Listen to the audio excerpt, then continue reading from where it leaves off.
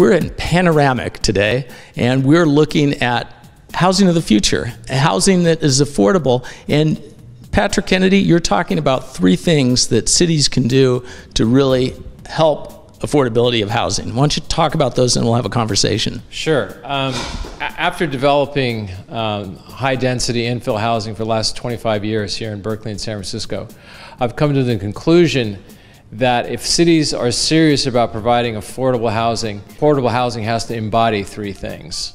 First is the housing has to be car-free. Building parking facilities with housing adds an enormous amount of cost, complexity, and in the age of Uber and Zip cars, largely unnecessary. So that's item number one.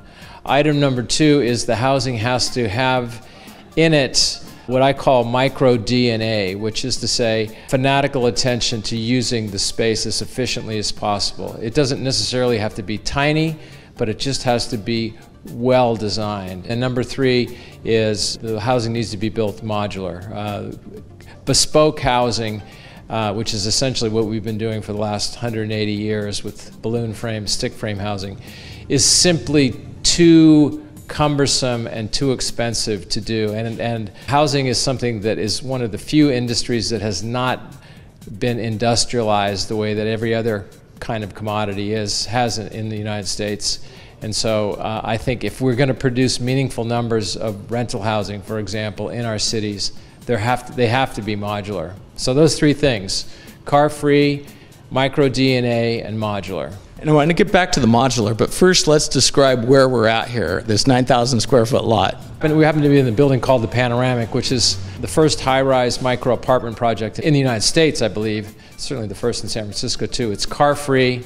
The units are micro-design. It is not modular, but it could be modular with the technology that's available now. And this is a technology that we're exploring right now. And in fact, we have a couple projects using this steel modular techniques in the pipeline. The units here range from 274 square feet for a studio to 525 square feet for a three-bedroom apartment.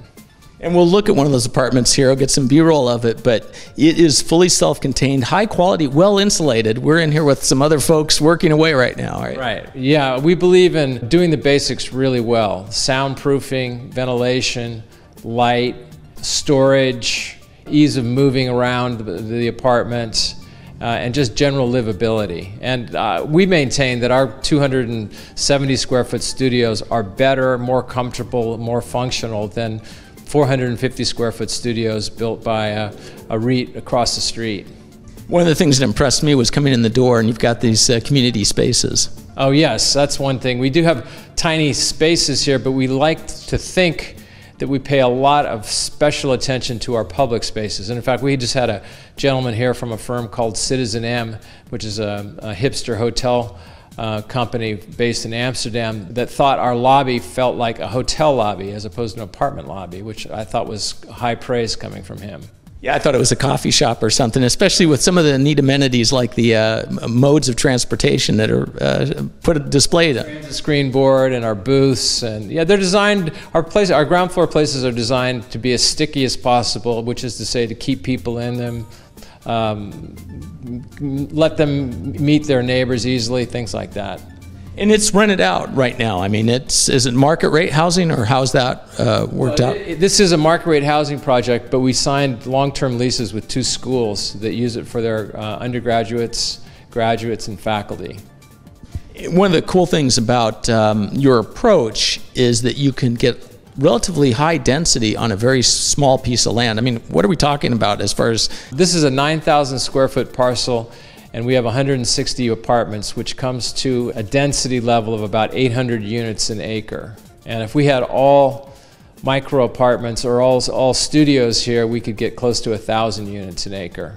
How many feet above the ground is it? This is a 12-story building, 120 feet. Yeah, I noticed there's 9-foot ceilings in the apartments themselves, right? Yes, we're big believers in tall ceilings, big windows, natural ventilation, operable windows, among other things. And within the rooms themselves, the doors open up and it gives you more feeling of space, it seems. Yes, right over here to the left actually is a fully functioning 450 square foot 2-bedroom apartment. And the spaces are designed to be opened up so that you don't feel claustrophobic and to allow multiple uses during the course of the day. So it's always struck me as kind of a waste to have a bedroom that you use only 8 or 9 hours a day, and on top of that you're asleep, and yet the rest of the time it sits idle. So we try to make it easy to use that space and easy to convert it to a different use.